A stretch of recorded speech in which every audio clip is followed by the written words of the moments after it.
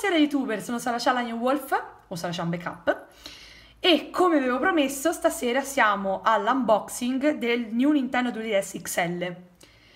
L'ho fatto stasera e non stamattina e nemmeno oggi pomeriggio perché ho girato per vari negozi del centro, quali GameStop, poi ho telefonato anche a €1, Game People, ma nessuno li aveva, non per un fatto di esaurimento, anzi è il contrario, bensì perché col fatto che siamo verso fine luglio molti dei corrieri sono in ferie, per cui ne lavorano la metà e non sono arrivate le console nonostante oggi sia il day one. Ho avuto fortuna perché ho telefonato a MediaWorld, che è a una ventina di minuti da casa mia in macchina, e loro li avevano sia così che nell'altra colorazione, ne avevano parecchi, per cui sono riuscita a comprarlo, però appunto soltanto stasera, quindi purtroppo questo gameplay lo vedrete probabilmente il 29 di luglio e non il 28 di luglio, oppure se per miracolo riuscissi a caricarlo entro stasera. Ora sono quasi le 10, però no, è impossibile ragazzi, lo vedete domani il 29. Comunque oggi è il day one, anche se voi lo vedete al day two. E allora ho deciso di prendere la colorazione nero e turchese perché io sono già posseggo già un 3DS, New 3DS bianco, per cui ho deciso di prendere sì, in questo momento ho la cover di Kirby Carta Craft, qualcosa del genere. E quindi ho deciso di prenderlo in nero, anche perché a me piaceva bianco, veramente, piaceva tanto, ma non mi piaceva quell'arancione. Non sono una grande amante dell'arancione, per cui ho detto no, vabbè, lo prendo nero e blu. Se l'avessero fatto bianco e blu, probabilmente l'avrei preso bianco e blu, perché sono proprio due colori che adoro. Il blu in particolare, però l'arancio no, mi dispiace. Però non che non mi piaccia, ma mi piace molto meno in confronto al blu. Allora, la scatola è minuscola ragazzi, lo so che da come lo vedete dal video sembra grande, ma non lo è. Se vedete la mia mano, e io ho le mani piccole, cioè vedete?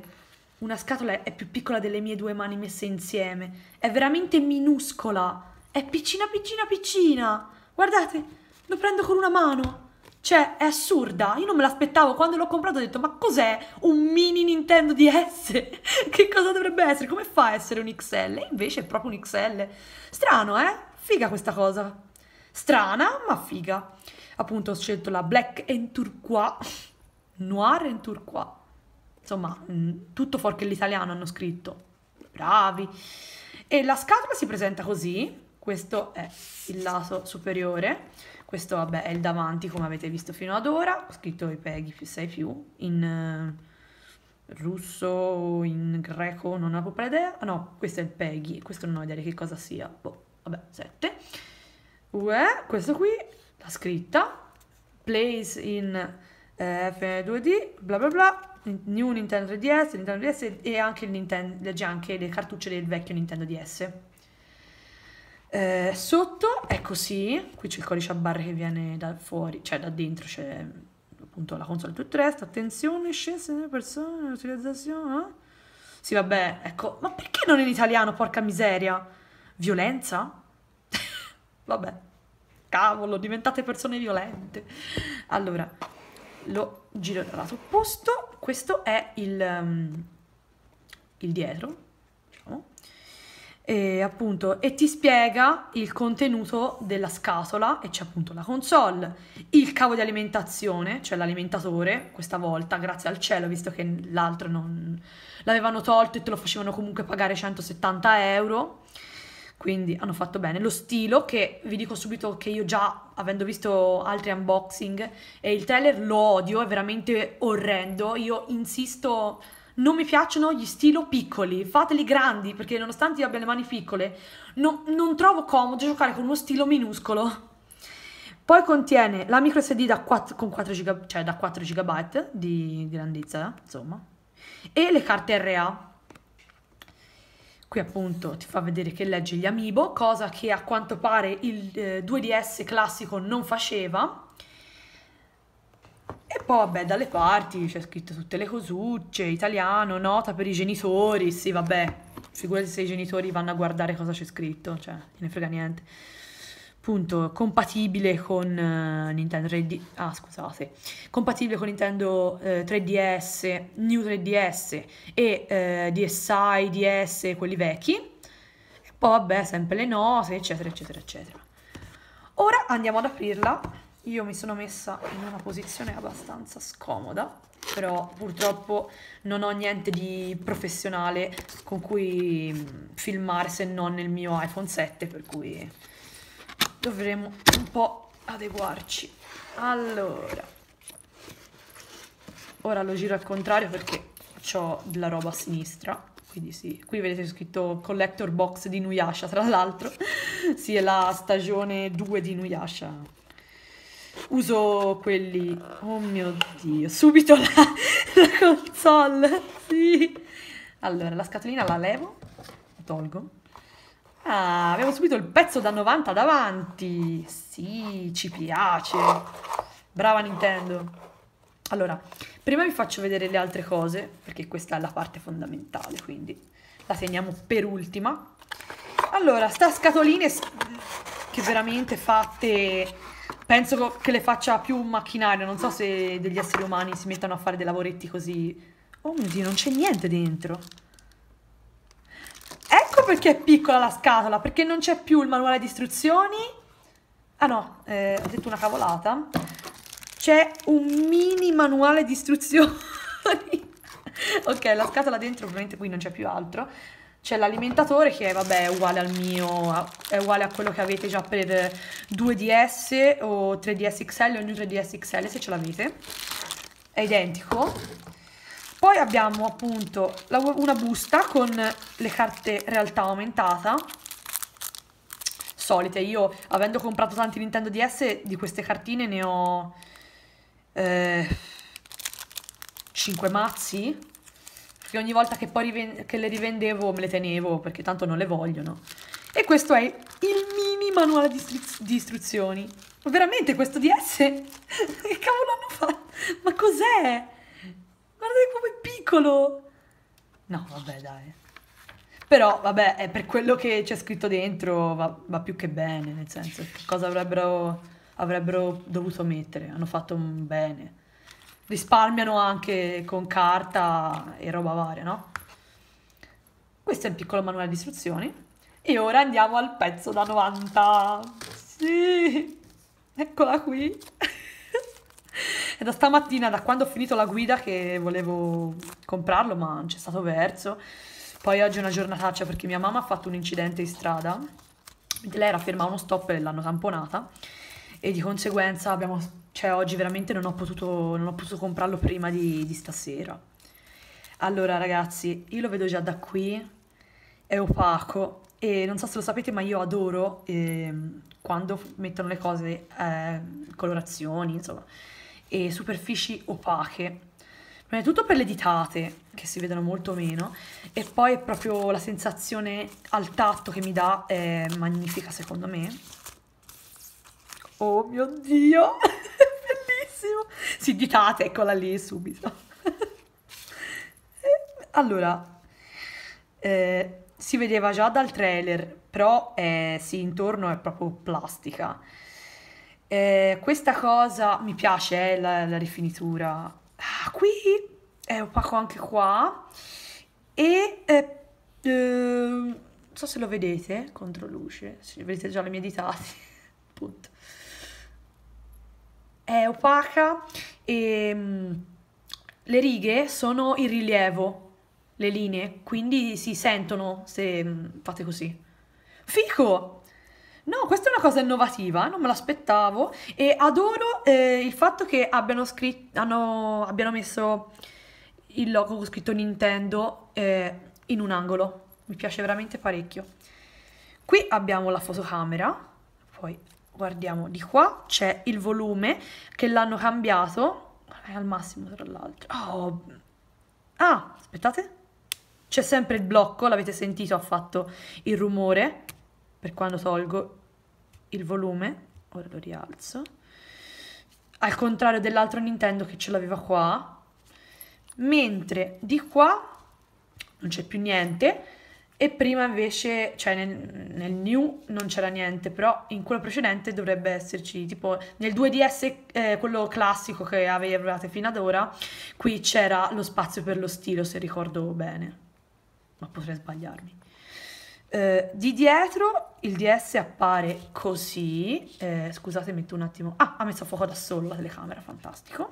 Abbiamo il tasto R e L come anche nel 2DS classico, però hanno aggiunto i tasti presenti nel New Nintendo 3DS e New Nintendo 3DS XL, ovvero ZL e ZR, che servono appunto per i giochi del 3DS, del New 3DS. E ragazzi, allora, al tatto, nel senso cliccandoli, non è come il DS che avete avuto fino ad ora, è proprio un'altra sensazione. È proprio diverso quando lo tocco, cioè quando lo premete. È un altro, sia il rumore diverso, ma è proprio diverso come l'hanno fatti. È più morbido, veramente comodissimi, fantastico. Cioè, il posto per l'alimentazione adesso l'hanno messo a destra, non più in mezzo. E qui c'è invece lo spazietto, quello che serve per gli infrarossi quando vi connettete attraverso Street Pass. E dietro è così. Qui ci sono scritte tutte le varie cose che scrive sempre Nintendo. Ora ve lo metto contro luce così lo vedete. E qui ci sono le due fotocamere. Comunque veramente la cosa dei tasti, ragazzi, è veramente magnifico al tocco. È fantastico. Caspita, hanno fatto proprio una bella console. Qui è il pezzo che preferisco di più perché veramente penso che sia una cosa magnifica quella che hanno fatto, è molto geniale come cosa. Hanno messo... Che cos'è questo? Vabbè. Hanno messo il gangino per attaccarci le cose, i portachiavi. Figo. Hanno messo qua lo spazio chiuso da il coperchietto. Ora io ho paura di fare già danni appena lo apro, però devo farlo per forza perché sennò non posso giocarci. Ma esce? Ah, non tiratelo troppo perché non lo sapevo questa cosa, ma questo esce. Non è che lo aprite e basta, dovete aprirlo un pochino e poi tirare, se no, sì, vedete, stavo già per fare danno. E attenti perché, come vedete, può andare giù per un tot, però se continuate a premerlo in giù è fatto di gomma, quindi si spacca, cioè già vi vedo tra 2 o 3 anni, probabilmente anche io, spero di no, con questo coperchietto rotto, perché questo capisco già sta subito che non durerà, perché è fatto proprio, cioè questo viene via come se ci fosse un domani. Qui cercherò di fare meno pressione possibile. Abbiamo, cerco di avvicinarlo, qui abbiamo la scheda micro SD, ora la clicco, eccola qua. Vedete, non so se la vedete, c'è una scheda da 4 GB, ora la rimetto dentro. E qui c'è lo spazio per le schedine, chiuso, visto che come era prima era veramente scomodo col fatto che tu ci giocavi e giocandoci potevi toccare qui. Infatti io, se vi ricordate, ogni volta che facevo una piccola pressione qua, mi diceva scheda del gioco rimossa, infatti ho dovuto comprarci questo aggeggio che, vedete, che mi blocca la schedina, perché qui bastava che lo toccassi un po' qua mentre giocavo e andava via. Questo per farvi un paragone analogo. Mentre continuando, vabbè, qui abbiamo il tasto power, che è molto molto piccolo, sempre azzurro, appunto al tatto deve essere probabilmente come gli altri. Ok, volevo guardare una cosa, non mi sembrava. Poi abbiamo, vabbè, le varie lucettine, le spie del power, della ricarica e del wireless, wifi, eccetera. Qui abbiamo lo spazio per le cuffie e qui abbiamo lo stilo. Ah, lo stilo è un po' cambiato perché hanno messo questa levettina per toglierlo, una specie di leva, insomma è fatto così lo stilo. proprio diverso, eh? Oh mio Dio, ragazzi, ma è minuscolo, ma cos'è? Dai, non si può vedere. Cioè, il mio mignolo, lo stilo, no, dai, è ingiocabile. È veramente ingiocabile. Come fa? No, no, no, no, no. Non ci piace. A me non piace, ragazzi. È uno stuzzicadenti grasso, nero. No, mi dispiace, ma non fa per me questo stilo. Però, allora. Io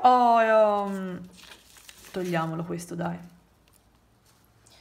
Ho già comprato le pellicole da metterci sopra, sono quelle per il 3DS XL, tanto la grandezza degli schermi è identica, pagate 4,90, oggi queste le ho comprate un mesetto fa, da Game People, infatti, Game People, mentre oggi sono andata da Media World e c'erano le stesse a €1, quindi, vabbè, adesso apriamo questo... Unboxing dura veramente tanto, però ve l'avevo detto che sarebbe durato di più. È bellissimo! Dio! Oh, si vede anche la mia faccia di culo. Provo a spostarmi, ma... Ragazzi, ho la faccia di merda. Scusate, ma è vero. Oh mio Dio! È qualcosa di magnifico. Ho detto magnifico 200 volte. Ah, che bello così! Qui abbiamo il tasto home. Ah, caspita. Allora, A, B, X, Y sono identici e anche questi al tatto sono come i tasti dietro, per cui sono proprio diversi. Abbiamo lo stick C che mancava nella versione standard del 2DS e ora invece stavolta ce l'abbiamo. Ora lo metto tutto giù. No, ho paura però di buttarlo giù. Bello. Allora, guardo anche un po' la telecamera, sennò... Qui abbiamo sempre...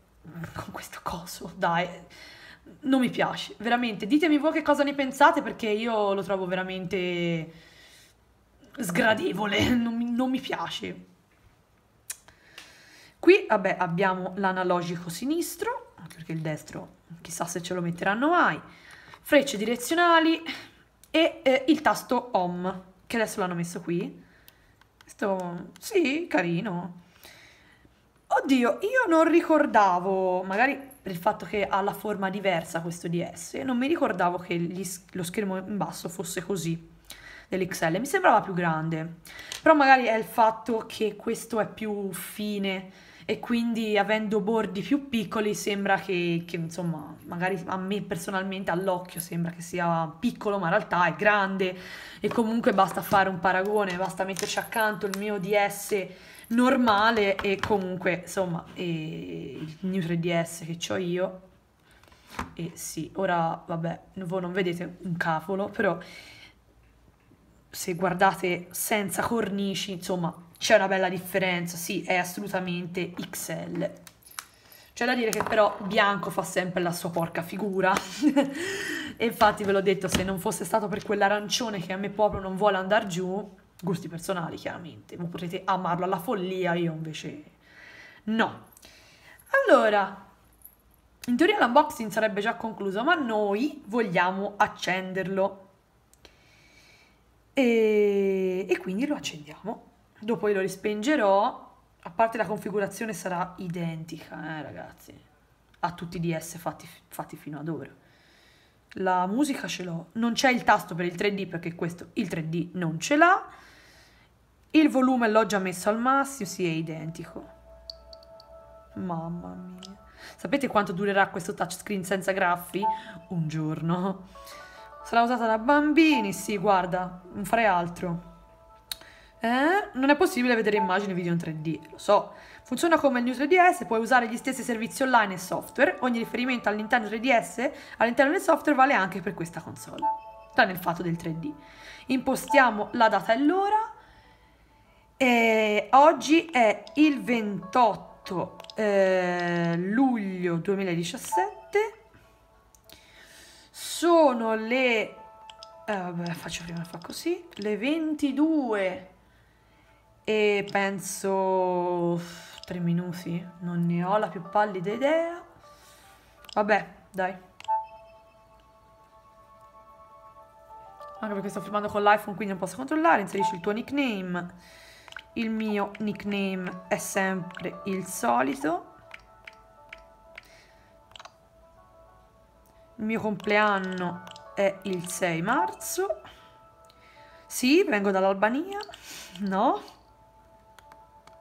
Questi non funzionano perché vogliono che usi il touchscreen inizialmente, ma poi dopo funzioneranno nel caso dovreste reimpostare le cose, di solito dovrebbero funzionare. Io abito in Toscana.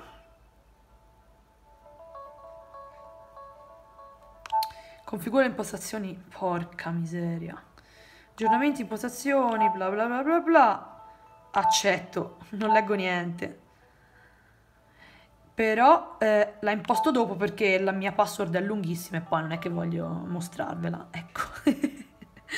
Comunque, se ci avete fatto caso, questo DS non è scarico. Invece il DS che avevo comprato l'altra volta e ci ho fatto l'unboxing era proprio scarico, ho dovuto attaccarlo alla corrente. Mi sembrava strano, aveva qualcosa che non va. Perché non è possibile, non mi era mai capitato. Filtro famiglia, ma figurati. Se desideri trasferire i dati da un altro, fallo prima di giocare a questa console. No, tranquillo, non voglio trasferire niente. Ora clicchiamo sul tasto home. Chissà se il menu è cambiato, secondo me no. Sarebbe veramente magnifico se cambiassero pure il menu, però alla fine è una nuova versione di console, non una nuova console in sé, quindi non può esserci tanti cambiamenti alla fin fine. Ah, queste sono le notifiche? Ah, questo è il microfono. E questa è la notifiche. Bello. Mi piace. Sì, sì, lo so come funziona. Ma dai, santa madonna.